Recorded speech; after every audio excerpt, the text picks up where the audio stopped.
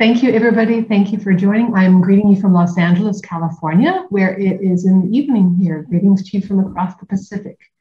And I'd like to thank SEAPAVAA for inviting me to come and speak with you tonight, and especially congratulations to your 25th silver anniversary. I have great respect, always have had great respect for your members and your organization. I'm very honored you've invited me to be with you here this morning, tonight. I also want to thank the conference host, the Vietnam Film Institute, for graciously turning this conference into a virtual one so we can still be together while we're still, unfortunately, physically apart. So I have a presentation. I'm going to share my screen. And let me see here. Okay, so we have that. Now, while my topic is very serious and people could think it's very depressing, I'm very thrilled, though, that the conference theme is Every Cloud Has a Silver Lining, because even though this topic is serious on climate change and how our archives intersect with it, in keeping with the theme of the conference, I also hope to provide some positive, actionable ideas on how archives can mitigate their impact on the environment. So strangely, this pandemic period, which we have not yet completed, we're still going through it, but it brought the world together through this shared trauma that we've all experienced. We found ways to continue connecting. We need to connect. We're humans. We want to connect with each other and communicate, even while we were forced to be apart over this time. We use digital technologies to continue these connections.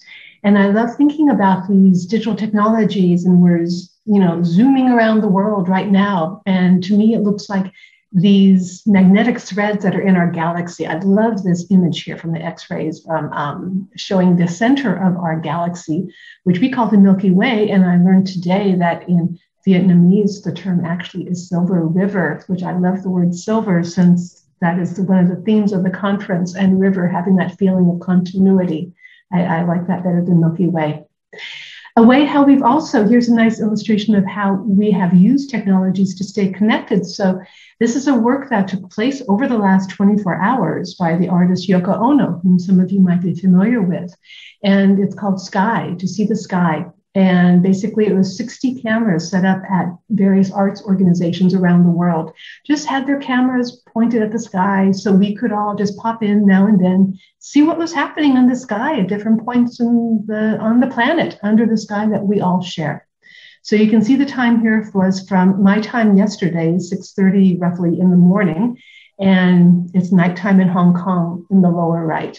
You can see how the skies were gray over Liverpool in the UK. And it was a nice sky over Poland. Then 12 hours later, it's becoming evening, our time is becoming dawn in Singapore. So the second image down on the left is at the Singapore Art Museum, where you can see raindrops on the glass on the window. You can see the sunset in Costa Rica right next door to it. And you can see a plane in the top left flying over Atlanta, Georgia. It was just a wonderful art piece, again, using this technology in a very basic way to show how we are still connected around the world, and using these connections to the technologies, not just to show connections, but also to create art out of it. It was a really wonderful piece. So one benefit of not traveling or commuting during this period has been decreased CO2 or carbon emissions. So we did experience temporary CO2 emission reductions in the last year. So by April of last year, after we had all been in full shutdown around the world for a month, the global CO2 emissions decreased 17%. And just under half of that was from decreased surface transport. We just stopped driving. Some countries for a while had decreased in 26%. Now, even though that was all very positive and high at the time, overall, over the course of the year, it's averaged out to be 7% decrease in greenhouse gas emissions. That's the GHG. But even though we decreased last year and everything as is all starting to get back to, the economies are all starting to boom again, it is increasing, but it is still increasing even with the reductions. And that's because these greenhouse gas emissions stay in the atmosphere for thousands of years. So think about it like filling up water in a bathtub. So you have a bathtub and you have water coming out of a spigot to fill the water keeps rising. And even if you trickle down, you have that just be dripping, dripping, dripping instead of a full flow of water, it still eventually will overflow. The bathtub will overflow just because there still is water going into it. That is what is happening with our atmosphere with the CO2, which is why we need to drastically not only reduce, but cut back as much as possible. Now, one of the reasons that the greenhouse gas emissions were raised in the last year was because of methane gas emissions that increased more. And I'll get into that in a little bit. It also didn't help that we had to Zoom. Here I was saying like how, and I'm not making this to be a commercial for Zoom, but that's just what we're using right now. We Zoomed, we binge watched television, because we couldn't go out. And so we raised emissions as well, just because of just our life now in digital form. And we had to rely on these digital technologies. We just had to. But as a result, though, it also had a demand on the devices that eventually will become e-waste as those devices that we had to purchase or that we used become e-waste after they're no longer in use. So we live in the Anthropocene right now, and I'm sure that you're all familiar with this. It is the Anthropocene epoch. We humans are the reason why we are living in this environment currently. Now, the global consensus is that we need to, if we have an increase of 2 degrees centigrade or 3.6 degrees Fahrenheit by 2100, it's going to result in extremely dangerous climate change, and we're already well on the way to that point. Of course, we have a warmer ocean, which means dead sea life and no food. The melting ice, as a result of that, we have flooded coastal areas, which I know many of you are familiar with. The methane gas, which I was mentioning before, that is 28 times, it releases 28 times more greenhouse gas emissions than fossil fuels into the CO2. And that is happening because, not only because of agriculture, because of the melting ice, the warmer climate, the permafrost is melting, and that is releasing methane gas and also ancient bacteria. So scientists are wondering, here we just went through COVID, what possibly could be released that has been buried for thousands of years under the permafrost? We have severe weather, cyclones, hurricanes becoming stronger. We have drought. We have less potable water, less food. We have starvation, suffocation. We have human migration. So we already have climate refugees. And this will result in wars because people will be fighting and having wars over precious resources. So we need to decrease the greenhouse gases. We need to keep the temperature lower. We should not let it rise actually more than 1.5 degrees centigrade or 2.8 degrees Fahrenheit from the pre-industrial era. Now, unfortunately, we've already raised it almost a degree centigrade. To achieve the goal, though, to not let it get higher than that, we need to decrease by 2030. We need to decrease by 7.6% annually. Now, I mentioned before that last year, because of COVID, it was at 7%. We need to keep that and do it better, but we've already raised to be even pretty much what we were before COVID. If things are kept as they are now, the global temperature will rise 3 degrees centigrade by 2100. And actually, what we have right now, the atmospheric burden of CO2 that's in the atmosphere now is 412.5 parts per million. Now, this is the same, it's comparable to where it was during the mid-Pliocene warm period of 3.6 million years ago. Now, during that time, the sea level was 78 feet or 23 meters higher than it was today. The average temperature was 7 degrees Fahrenheit higher than in pre-industrial times. We are already, we are already we're already higher than, we're getting close to it. We're like 2 degrees higher right now. At that time, there were large forests in areas of the Arctic that are now under tundra. So just to give you a sense. So in the mid-Pliocene warm period, camels were roaming in what is now Nunavut, Canada. So up there close to Greenland. And in case you're thinking, oh, this could never happen again. Well, last week, President Biden and Vladimir Putin were talking about how they're going to be navigating the new shipping channels that are being created or developed in the Arctic now that the ice is melting. So ships will be able to go across that. There will be new shipping channels up there in the northern area. So we had temporary reductions because of COVID, but will these reductions stick? And it really is, money is the driver, it's supply and demand. So there were 2 other periods where there was less demand on, where CO2 emissions were reduced. That's when we had the oil crisis in 1979 to 1980. And then we had the recession, the global recession, 2008, 2010. And so because of the less demand for oil, for fossil fuels, there was then more money, more investments put into renewable energy development. So what we need to show the world is where we do not need fossil fuels any longer. So there is already a trend by investment firms to not invest in coal plants and to invest instead in renewable energy. So we need to encourage this and keep it going. So where do we intersect with all of this? Well, archives intersect through ICT, so information technology.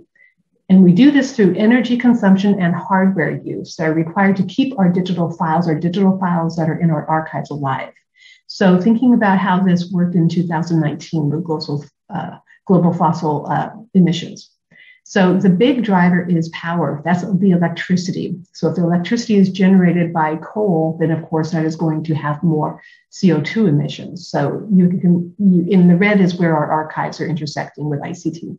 So we have electricity that you're using on premise, or even if you're using cloud storage, yes, it's somebody else's storage, but it is your data on it. So you're not absolved of responsibility.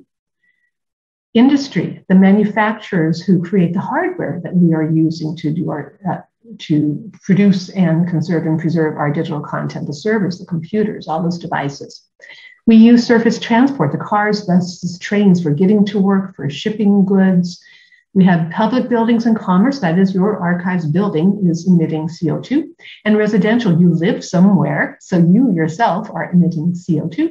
And then there's aviation, which emits CO2, and that is because of travel, obviously, or shipping by plane. So more precisely, how the percentage of ICT emissions and how we all intersect with it is where right now, watching this session, you're using a computer, you're using some kind of device, that's an end user device. And so it is estimated to be like end user devices, the emissions will decrease just because the devices are becoming more efficient in how they're being manufactured. Then we have the telecommunication networks. That is whoever is your internet service provider that you're using to connect to the internet. And then the data centers, where the Zoom, the Facebook, the YouTube, wherever it is that you are then watching this. All of those, though, the data centers, the telecommunication networks, those emissions are going to increase. Even with efficiencies in cooling, there is just so much data that is being used and produced. So let's do a comparison between the air travel, which we were talking about how some of the emissions went down, the CO2 levels went down because we weren't traveling as much, and Zoom. So if SEAPAVAA had been held in person as it had been originally planned in Da Nang, so what would be my CO2 emissions if I flew from LAX to Vietnam? So there, I used a carbon offset calculator between LAX and the airport in Singapore, because that's the closest airport in the calculator to Da Nang. And I myself would have then emitted or been responsible for emitting 1,237 kilograms of CO2.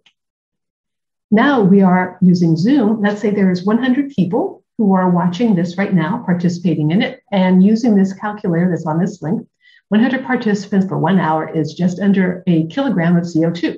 So that's quite a big difference. That's basically like driving 3 miles in a gas engine car. Now that doesn't include the CO2 from data centers, different power suppliers around the globe, but still it's obviously much less than if even I myself had just traveled to Da Nang from LA. So SEAPAVAA members, you all intimately understand the dangers that climate change present to your collections. You've all pretty much, I'm sure, experienced it. You have heat and humidity that contribute to your collections deterioration. So this is how climate change is impacting you. The rising sea levels cause flooding during storms, and basically it will overcome land over time as the sea levels rise. So your physical collections are at risk just not only from the natural deterioration of them and end of life, especially with magnetic audio and videotape. Climate change is placing all of your collections at risk. So as a result, archives are increasingly digitizing their collections for both preservation and access. You're also receiving born digital content to store and preserve as well. So you're starting to get this wave of digital content that you need to store, imagine, and take care of. So using digital technologies, it implicates the archives in contributing to climate change, not just that climate change is impacting you. There is a circular relationship. The environment impacts you, but then you, the archives, impact the environment in turn. So there is a relationship going on. Every action by individuals, by organizations, by archives, impact the environment.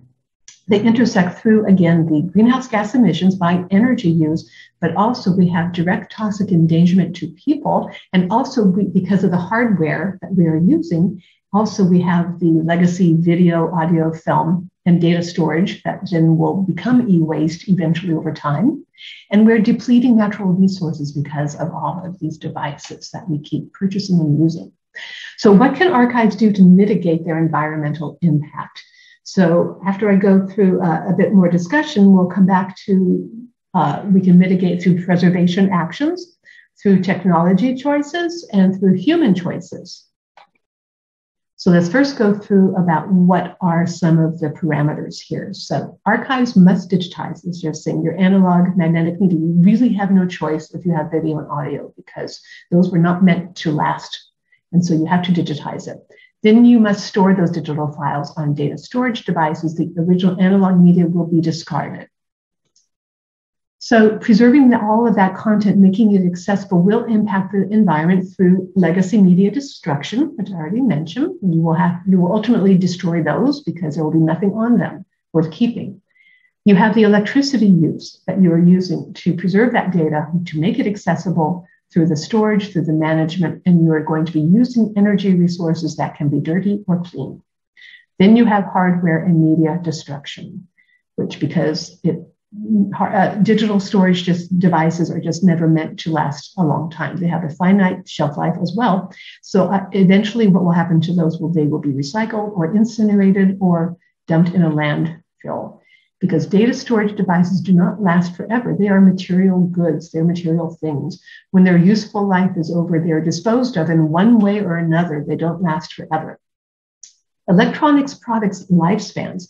There are two service lives. One is the initial, when it's brand new, the original owner used, and that can last 2 to 8 years. The manufacturers build in end of life as new models are released, and the new models obviously would have either more storage on them or they're more efficient. There's a reason they do it, not just to keep us all beholden to them.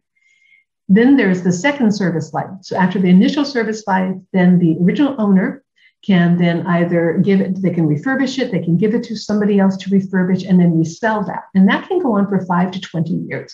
But then eventually at the end of the second service life, the end of life options will be to e-waste. At that point, then you have a choice. Go to a landfill, which hopefully not, incinerate it, recycle it, hopefully yes, or export it, which you don't quite know what's going to happen to it, and usually it's not good.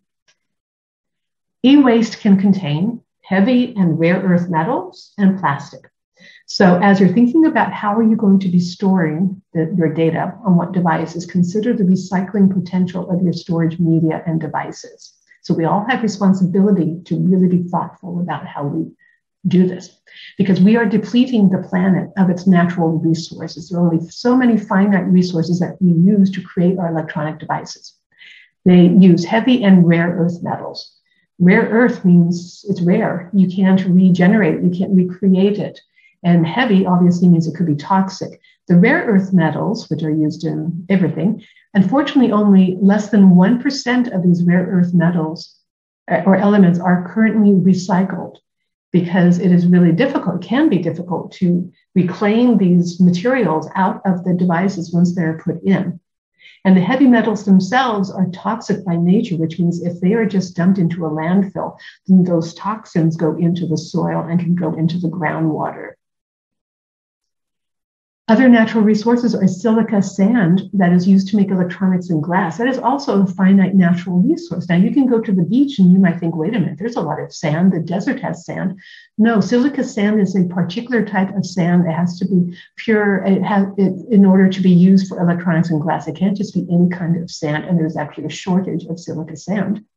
Helium is also used to make hard drives, spin cooler, use less energy. That's all good because you want them to be cool. You want them to use less energy. But helium is also a finite resource as well. And then we have purified water. And with the drought that is happening around the world, this has actually caused a crisis in the manufacture of microchips and in semiconductors that are used in many devices, cars and electronics, or well, the electronics in the cars, but also the computers, other things. So the purified water shortage has also been making a shortage of electronics. So let's talk about plastic. So plastic, we all know how we can recycle plastic because we have an established, method in the industry. We recycle our bottles, we recycle, everything that we can.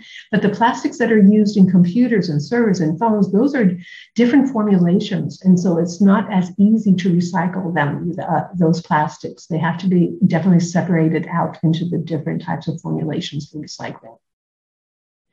So let's talk now about the different types of data storage, more specifically, now that you know a little bit about how they can have rare and heavy earth metals in them and plastic. So the three types of data storage options, we're talking about physical data storage media. You have spinning disk, which is hard drives. You have data tape, like LTO tape, and you have NAND or solid state storage or flash storage. Now, the cloud is just a methodology. The cloud is basically sitting on top of a mix of these three different storage carriers, and I'll go into cloud storage at the end of all of this. So first, spinning disk. Okay, so spinning disk, the hard drives, those can be either just a single hard drive you have on top of your desk, or they can be included within a server. The electricity use on the spinning disk is very high. They have internal fans. They need power to operate and process. They can't just sit there and use them and use it. They have to be powered on.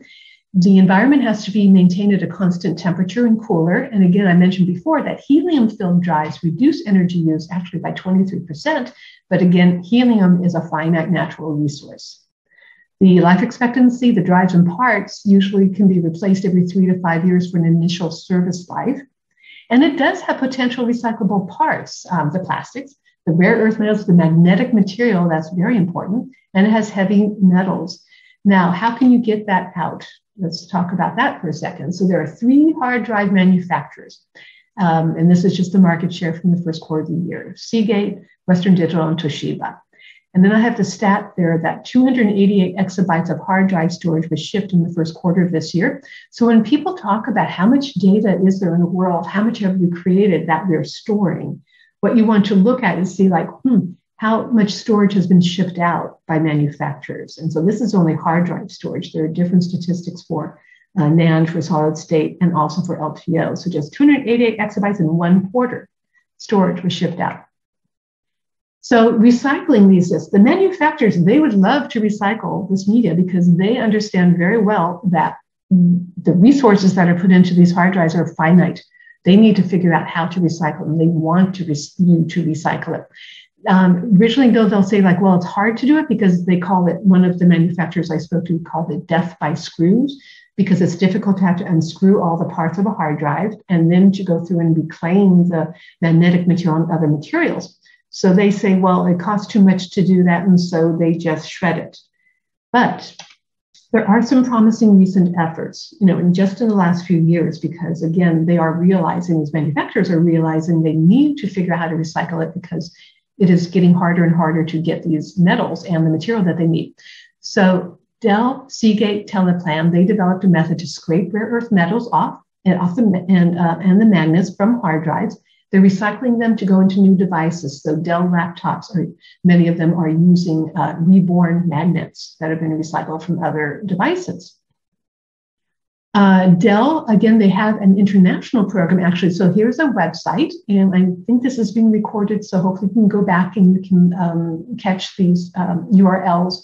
But anyway, Dell Technologies, you can go online and you can find out in your region, in your country, where you can go to basically turn or give them your electronics so that they can recycle it. And it's not just consumer electronics, it's business.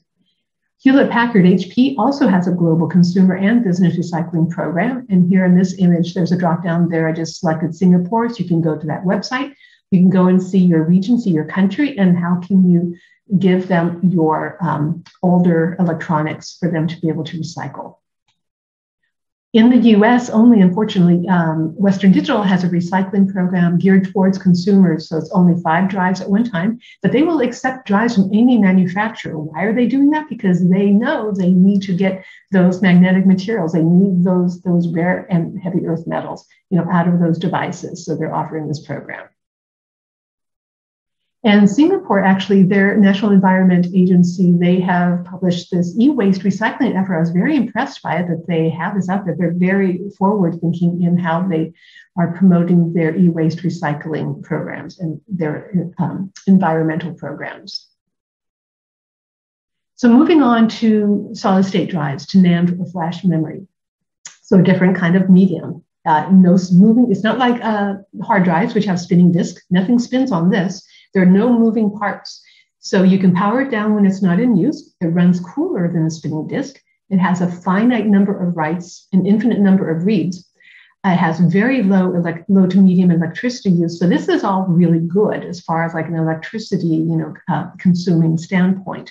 It would never be used though for a good archival storage medium, just because the data does fade over time. It isn't as robust in how the data is written to the cells. And it does have some potential recyclable parts in the silicon and the copper. Now just this one slide here, not to go too much into cryptocurrency, but if you use these a lot, well, I was just saying in the previous slide here about how there is a limited number of writes, but the data can fade.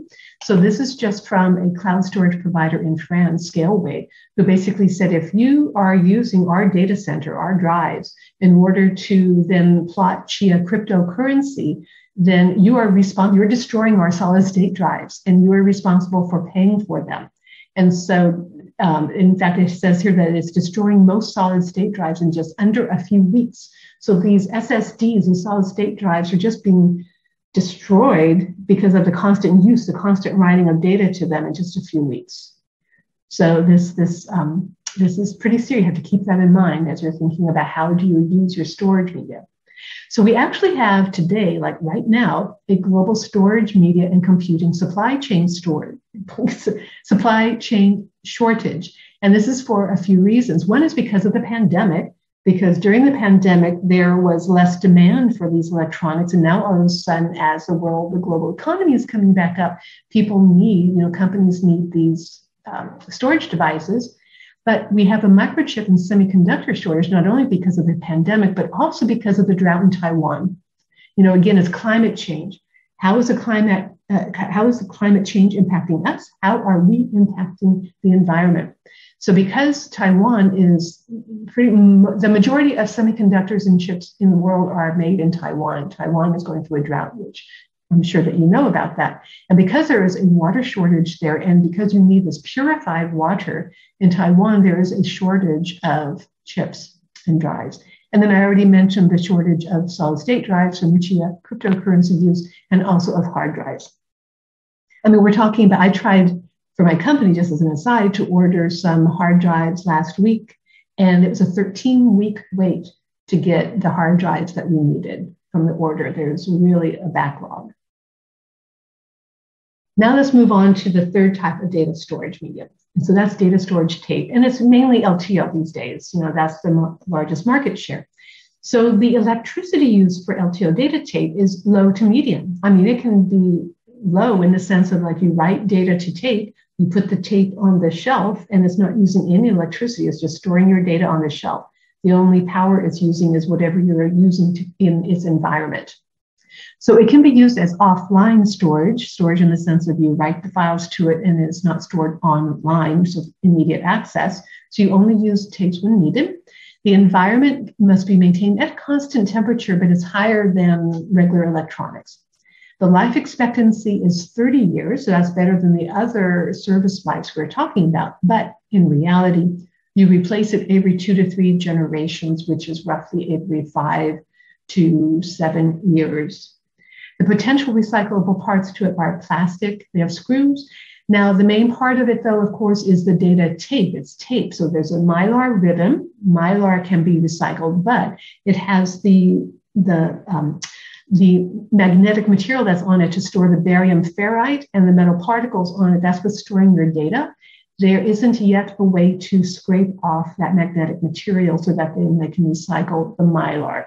So this is further behind than all the other recycling methods and research that's being done for spinning disks and other electronics. So as I mentioned before, the hard drives, there are only 3 manufacturers. Well, LTO tape, there's only 2 manufacturers, Fuji and Sony. And there's only 1 manufacturer of LTO drives, that's IBM. And it's important to keep this in mind because when you have limited manufacturers, that immediately makes digital preservation at risk because you are dependent then on these manufacturers. If IBM ever decided to stop manufacturing LTO drives, we would all be in trouble.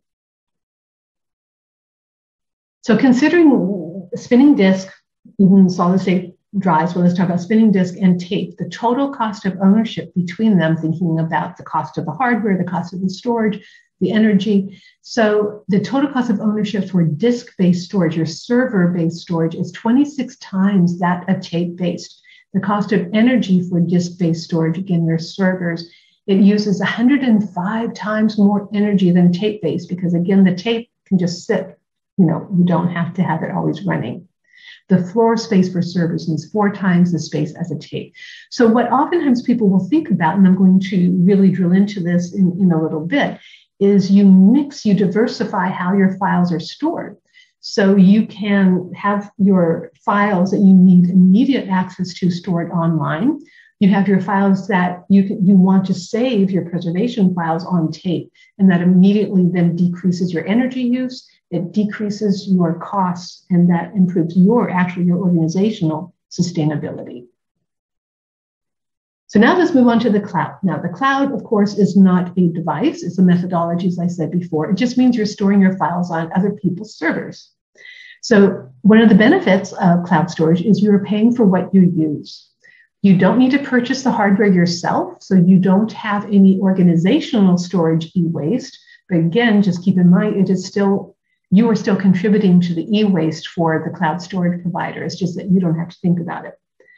Using the cloud can be helpful, again, in its economies of scale, because a cloud provider is managing your hardware, your power, your air conditioning, instead of many, many, many individual organizations, spending the same amount of energy individually. Instead, it's all consolidated into one place, where usually the energy and the resources are all maximized or optimized. So again, you don't need to keep buying the hardware, which ultimately you become responsible for e-waste. The electricity use is hopefully optimized, but it really depends on the energy, the sources at the cloud provider. And also one of the benefits of using cloud storage, as I'm sure that most of you have already taken advantage of, is where your access can be global. You can provide global access to your collections. So for example, I was thrilled to find that the Thai Film Archive has a Google Arts and Culture site. So I could explore here in Los Angeles, at least what the physical plant looks like, what the physical museum, the archive looks like. Of course, I could not see the films. I couldn't actually see physically the objects, but it gave me a sense of the environment. And so this is another way of providing access to collections, not just to the collections, but also to the homes of these collections. So many archives, universities, businesses, individuals, the trend is going into using cloud storage, and they're saying, well, that is part of our being carbon neutral. That is a strategy for us to become carbon neutral. But I always say, well, sometimes becoming carbon neutral means you're using someone else's carbon. That carbon is still being emitted. It's just that you can look the other way, but it is still your data. You still are responsible for it. So what I encourage you to do is to be thoughtful and mindful if you're using cloud storage. Just understand your participation in using cloud storage. So number 1, consider your vendor's power source. Your cloud provider power source dirty? Is it coal? Data centers use 3% of the world's electricity. In 2010, there was 1%. There's already estimates that by 2030, it will probably be 7% or more. The 6 major cloud service providers are moving towards using 100% renewable energy. So this is really great. And they're actually helping, some of them are helping to build wind and solar farms to power not just their own data centers, but also to supply their neighbors back into the community. But most of the servers for these organizations are in third-party data centers. They're renting space within existing data centers. Here's a map of data centers around the world. So you can see they're pretty well spread out. Of course, it doesn't show every single possible location, but it gives you a good sense of where they're spread out. Going into Singapore, and I don't mean to keep using Singapore as an example. I'm using Singapore because there is a lot of information out, available online about what Singapore is doing as far as the environment and about where their data centers are and what they're trying to do with the data centers. So anyway, here's a map of data centers around Singapore. Now, Singapore is a major data center hub for Southeast Asia. There are about 60 data centers within 693 square kilometers. To put that in perspective, here in Los Angeles, we have a bit more data centers, 73 data centers, but it's within twice as much space, 1,300 kilometers. So there's a lot of data being crunched into Singapore. The energy that these data, or that Singapore itself uses, is 95% fueled by natural gas, which is imports coming in. So there is an interest in solar for renewable energy. And so there's development of floating solar panel arrays that are being built offshore, since there is obviously limited land mass there. So here, for example, so Facebook has built a 100% renewable data center in Singapore. They put solar panels on the roof of their data center. They paid to place on other buildings so they could use the solar energy power that was generated from solar panels. Here's an image then of one of the floating solar panel arrays offshore from Singapore. And in fact, Singapore has put a temporary pause on building new data centers. As I mentioned, that they have a lot already in a small space, which can be a drain on the environment. So they're just thinking about how are we going to deal with this? What are we going to, how will this impact the environment? What do we need to do to mitigate this if we're going to have so much data and data centers coming into our location? So that's pretty much just giving kind of the landscape of what you could be thinking about as far as storing digital content. We talked about hardware. We talked about maybe using cloud storage, electricity use. Let's talk more specifically then about what digital archives can do to mitigate your environmental impact, your impact on the environment. Again, preservation actions, technology choices, human choices. So first, preservation actions. So there's appraisal policies that can be enacted by your archive. Does all digital content that you acquire or that you create, do you need to provide permanent retention? Do they all need permanent retention? If they're retained for a specific period, in other words, not forever, you could move files between tiers of storage, between online storage down to offline storage, and ultimately even delete the files. Does all the content that you acquire or that you create, does it need to be digitized or saved at the highest possible resolution, which of course we all know, we all know about archives, what the best practice should be, but is it possible that good enough will be fine? Because the main thing is the content. So if you digitize everything at the highest resolution possible, that creates very large files, which means a large amount of storage to manage. So if you want to do that, I would recommend that you store your permanent large preservation masters offline. You don't need to keep them all online, which has the most energy use and requires the most storage. So here's an incident that happened in May where the Cape Town University had a disastrous fire, which destroyed 3,500 irreplaceable films. Some from African National Congress, documentation of South Africa there. And they were just lost because they were in the part of the library that was destroyed. So they put out a call to researchers around the world to provide digital copies of any research, anything that was copied at the university in the library, even if they were low resolution copies, because they realized that low resolution digital files of content is better than nothing. Because what you want to preserve is not the file. What you want to preserve is the content that is then manifested in that file. So I always say, if you have limited resources and budget, save the content however you can. Don't fetishize the file format or the resolution. Just be sure that the file format that you do use is sustainable, that it's widely supported, that it's widely used, so that you can migrate it into the future. But focus on the content that you need to preserve. Preservation actions also, you could perhaps schedule infrequent fixity checks. So fixity checks are if you have a checksum, that unique fingerprint of a file, which you want to verify over time to make sure there's no bit loss, that the files are still healthy.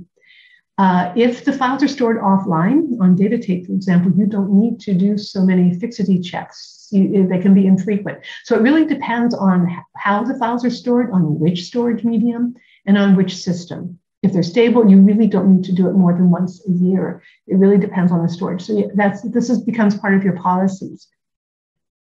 You can use less energy. Now we're going to move from preservation actions to technology.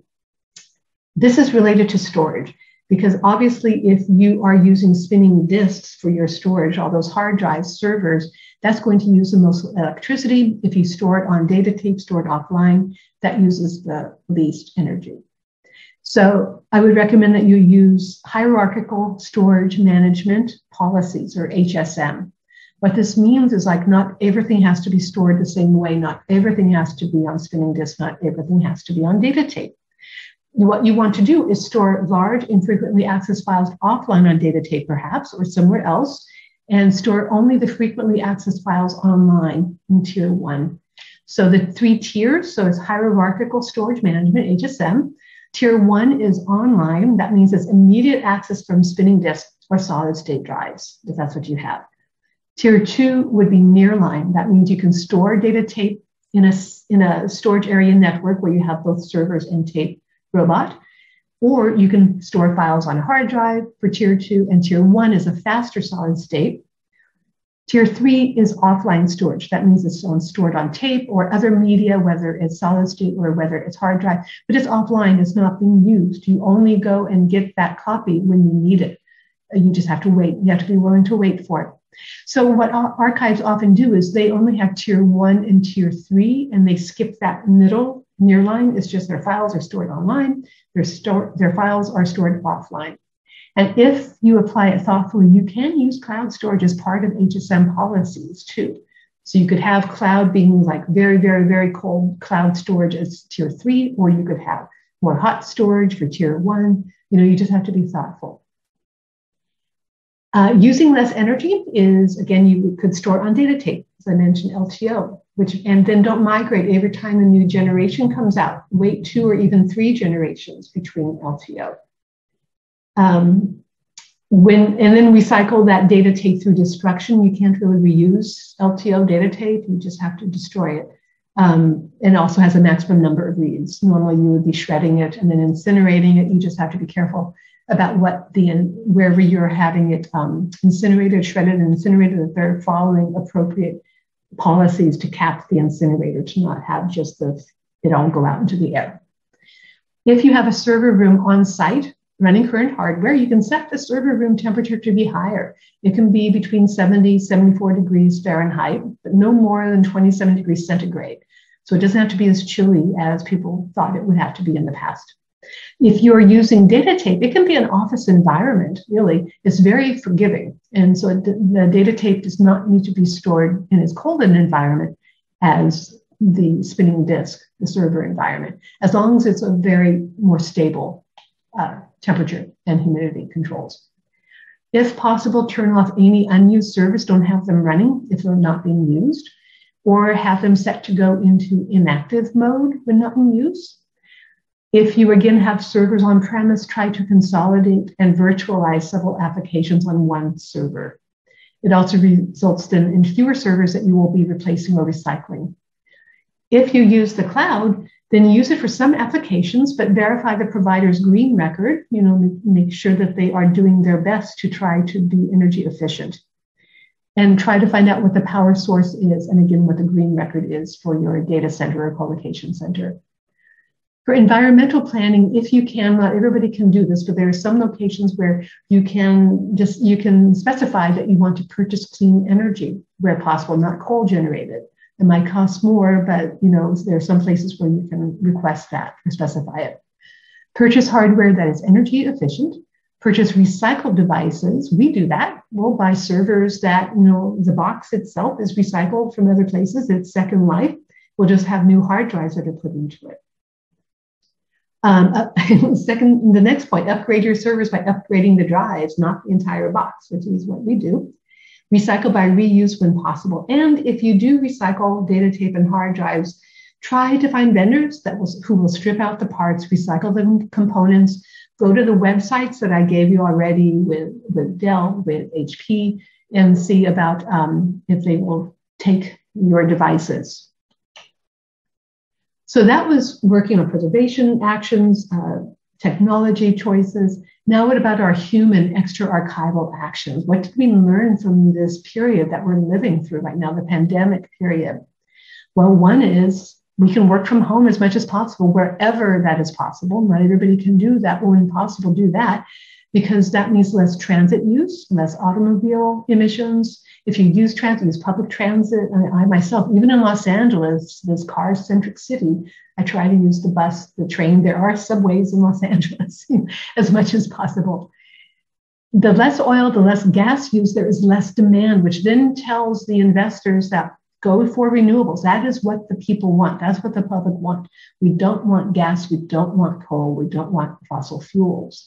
They'll get the message. They will follow the money.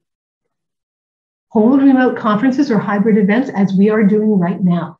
So on one hand, we are zoomed out. We want to see each other in 4D. I would love to see you all. On the other hand, though, these remote events, they widen the capability of people to participate who might otherwise not be able to travel to these events. So it broadens, your events, the events where we can share information and meet new people. As hard as it is to meet a new person virtually, we will find ways. And online events are more environmentally friendly than in person. I mean, I hate to say it, I showed the slide about what would be my carbon footprint, my impact if I flew to the conference versus doing this here. I would rather see you all in person, but it is more environmentally friendly for me to do this presentation from my living room here. So anyway, there are all these different choices that we all can make with our archives, with our personal choices. So I thank you so much. I have a lot of hope in where the world is going, even though sometimes it can find that it can be despairing thinking about the climate, but I think that people are pretty much knowing what they need to do, and we just need to be thoughtful, and apply what we feel into our work and into our archives. So thank you so much. So thank you. I believe I'm on air, right? I think I am, yes. So thank you, Linda, for starting the 25th SEAPAVAA conference with this much needed reflection and call to action that fittingly encapsulate this year's theme, AV archiving in changing times, successes, failures, and challenges. Situating archives as both a part of and one that is impacted by climate change, while also offering means to mitigate this global crisis, is arguably, as you pointed out, one of the greatest challenges the profession must contend with today and as we move forward. So thank you, Linda, for providing us a detailed context and for offering specific action points in response. For our participants on Zoom, you may ask your questions using the Q&A function. For those watching us via the Facebook live stream, you may also post your questions as comments, and they will find their way to me as well. I will then read these questions for Linda to address. It's currently 10:05 a.m. in Vietnam, and I've been told that we have until 10:20. So while waiting for the questions to come in, I'll ask the first question, if you don't mind, Linda. So studies time and time again have pointed out like a geopolitical climate injustice, right? We're in countries that are like measurably least responsible for causing climate change are the ones that suffer the most from its effects that you have enumerated. That is, that countries with relatively very low carbon footprints are bearing the brunt of carbon dioxide emissions by other countries. Arguably, the same relationship can be said between archives in quote-unquote developed countries and those in the global south, including most members of SEAPAVAA. I wonder if you can speak of this disparity and the allocation of responsibilities between archives across the globe. Mm-hmm. Yeah, it is so hard. I actually was feeling very guilty even giving this conversation, this talk, being from a country that is one of the largest emitters of greenhouse gas emissions, and also being in one of the wealthy countries where we have the luxury of being able to talk about, what are the different choices? Although there are core archives here as well, who have limited resources, but still, it's not as dire as it is elsewhere in the world. Which is why I try to focus on things where it's not like, oh, yes, go and, when I try to give the recommendations and some ideas, I try to not make them to be expensive ideas. It has to be, we have to make do with what we have, at all archives.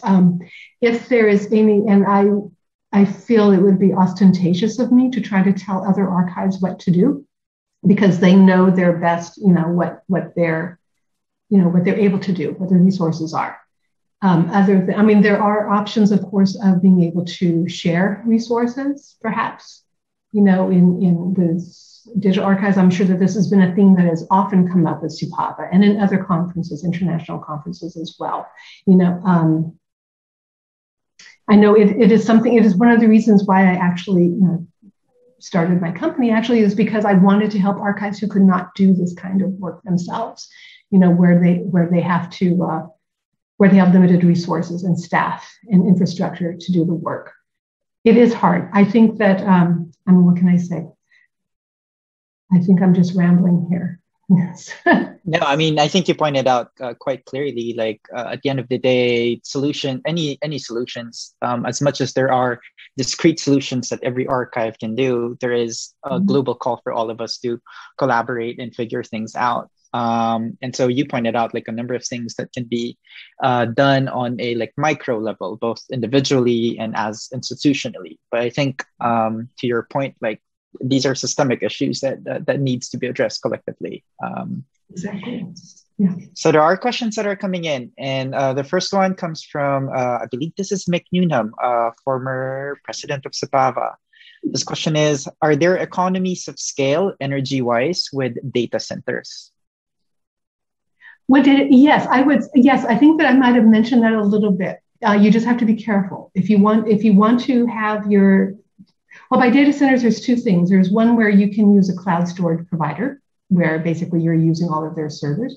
The other one is where you have your own servers and you're putting them in a data center in a co-location environment, where they're just being hosted there. So then you are not paying for you are paying for electricity indirectly by paying for the co-location. Or the rental space. But basically the electricity, all of that support and the air conditioning is being run by the data center, which means then that your archive does not need to host a server or pay for that air conditioning. You still own that server, but it's hosted in a data center. So that is one way for economies of scale. One is if you want to use a cloud provider or a data center for a co-location center, I would just recommend doing the research to see where are they getting their natural resource, where are they getting their energy resources from? What is their green record? Are they trying to be efficient, in how they're using energy? Thank you for that. Another technical question from an anonymous attendee. So for TCO calculations, which I believe is total cost of ownership, between tape and spinning disk, is there an online calculator for this that you can provide?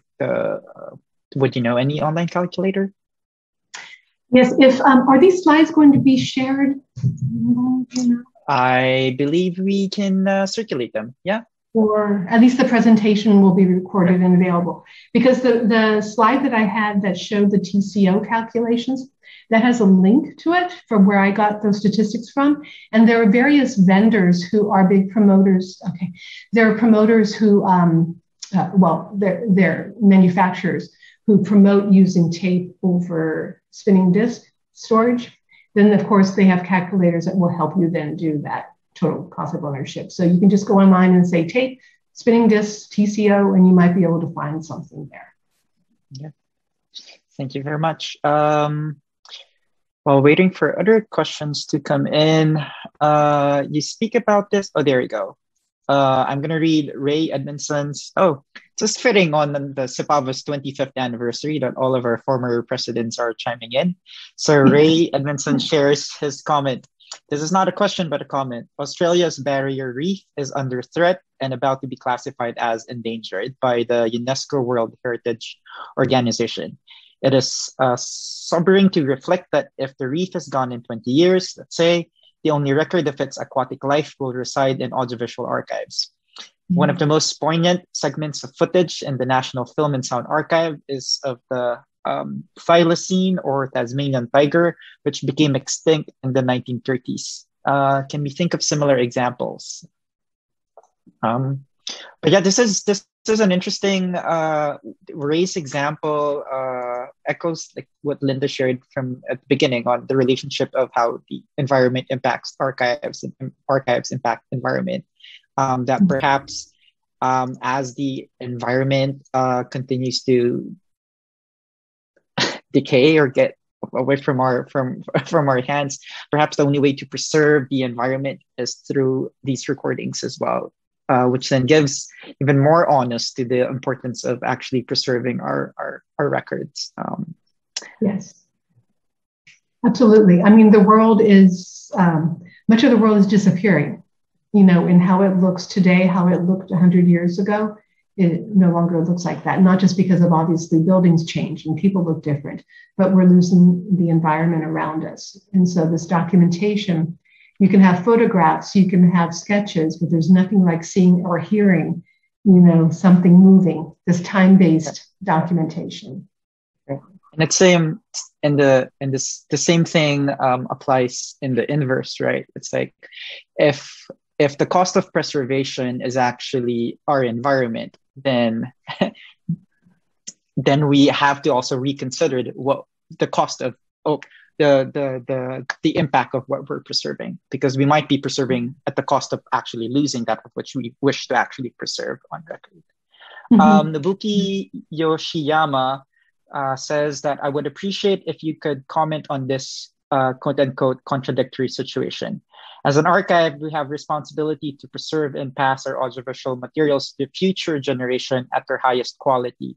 For example, we have an ultra high definition contents generated every day here at Japan Broadcasting Corporation.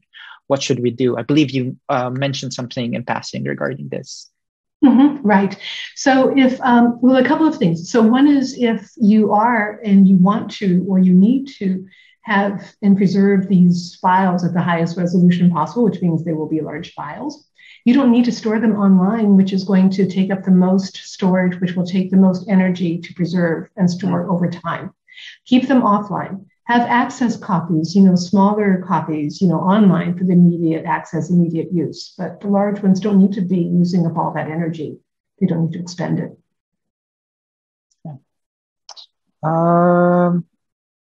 There are no more questions that are coming in, but I think this might be a good way to wrap up this Q&A.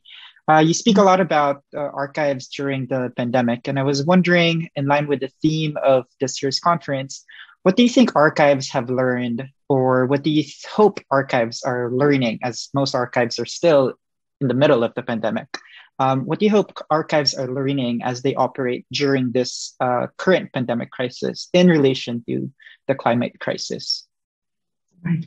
It's so fascinating because most audiovisual archivists, especially if it's film, it's media, those who are working with physical things, you know, they couldn't go to the office, you know, to work with them. And so there was a shift in thinking about, well, we can't touch the materials to actually work with them. What can we then do outside? And so what I found actually during the pandemic period was people telling me, well, we're doing a lot of cataloging. We're catching up in all the backlog because cataloging is usually what's left off to the end. So they're focusing on that. They're thinking about strategies and policies for digital preservation. What will we do for digital preservation? So they took this time to actually really reflect on the work while they couldn't touch the physical materials, which I find actually, I think that's going to be carried forward. That lesson, you know, and the work that was done during that time will be brought forward. And then just different ways of thinking that, I mean, ironically, which I was saying at the beginning, is where we had to use these digital technologies, not just to connect, but also then to do work. And so people then had to do work, and now they're learning that they can do work remotely. But then on the other hand, that will be still impacting the environment. So we just have to be very thoughtful and, and apply everything we have learned from this time. And also, that's why it's also bringing in personal choices for the environment, not just the archives. But if we keep pushing and telling, investors, we stop using fossil fuels, we don't want to do that, then there will be more effort towards renewable energies. If every single data center in the world was running on renewable energy, we would have less of an electricity or power resource crunch. On the other hand, that still doesn't, obviate that what we're doing to destroy the planet by taking all of these precious resources out of the planet to make these electronic devices. Yeah. Thank you very much. There are the two more questions, and I think we can squeeze them in, and they're kind of related with each other. So Stu Pearl Harris mentions that many of us, I assume these are archivists, do not make decisions regarding some of these storage matters, but they are left to IT staff, who often are not only unfamiliar with AV storage preservation matters, but are often not looking at the environment, but simply looking at price. Any advice on how to discuss these matters to IT staff in one's institution? I think we can tie this in with the last question from Julie Nialaga from Probe Archives, who says, for companies who are still on the infancy of their AV archiving, will there be a regular capacity building? Oh, this is different. This is specifically for SEAPAVAA.